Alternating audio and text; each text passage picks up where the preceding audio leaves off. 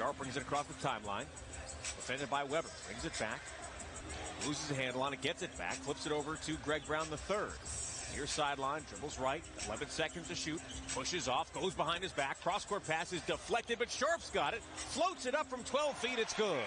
Here's the scoop pass over to Weber in the front court. Floats it up. No good. Sarr grabs the rebound.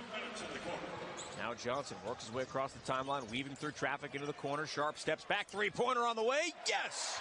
First three-point. Look, rookies are going to do rookie things, right? Especially a rookie who heard it are the comments from his teammates surrounding their observation. Listener didn't see it.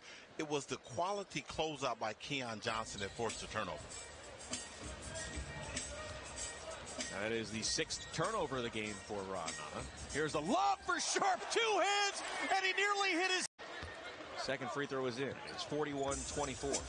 Blazers lead by 17. 19 is their largest lead a moment ago. Here's Johnson up top, gives it to Sharpe. Hesitation, pulls up from the elbow and puts it in. 15-point Blazers lead, 2 minutes gone by in the second quarter. Sharpe, free throw line extended, gives up to Watford, right back to Sharpe, straight away behind the screen, dribbles right, steps back. Now crosses over in front of Workman, hesitates, dribbles, drives, steps through, the right hand finger roll. And then that knocked over another teammate. There's a three-pointer that was no good from Seegers. Keon Johnson with the pinball rebound. Now here's Sharpe into the front court. Stops, dribbles through, right hand finger roll, good. Points in just 11 minutes tonight. Second free throw was good. Walker, and now Sharpe is going to take 2 free throws. Greg Brown is back in the locker room. Yes. Do you think he's...